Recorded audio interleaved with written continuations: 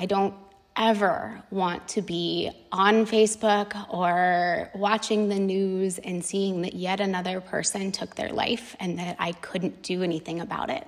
At the end of last summer, 2019, I was on Facebook and I came across the listing for a missing firefighter. It was local Virginia firefighter, and he'd been missing for a couple of days. Nobody knew where he was. Nobody knew what was going on. And the first thing I did was I went through and I made sure that it wasn't one of our clients. I made sure that it wasn't somebody who I had had contact with. And then when they found him, he was dead.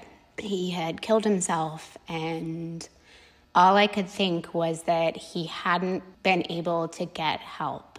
That when he needed somebody to talk to or somebody to step into his life and give him that outstretched hand saying, I can be here for you, he didn't have that.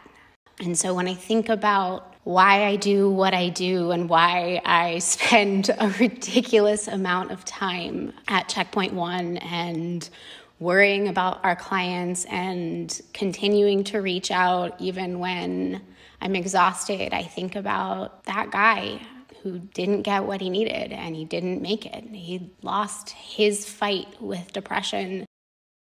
And then I think about this one client I had who had a really, really bad night. And I got a call at 10 o'clock at night and he was missing. But his friends found him and he made it. And he continued with us for a long time until he was able to say, look, I'm ready to be done. I'm ready to move forward.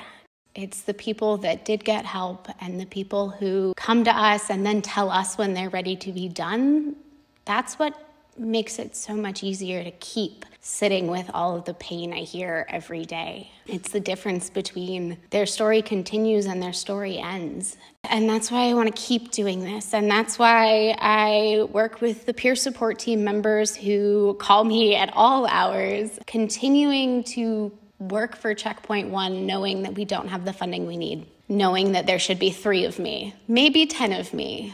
And I want to be part of the continuation.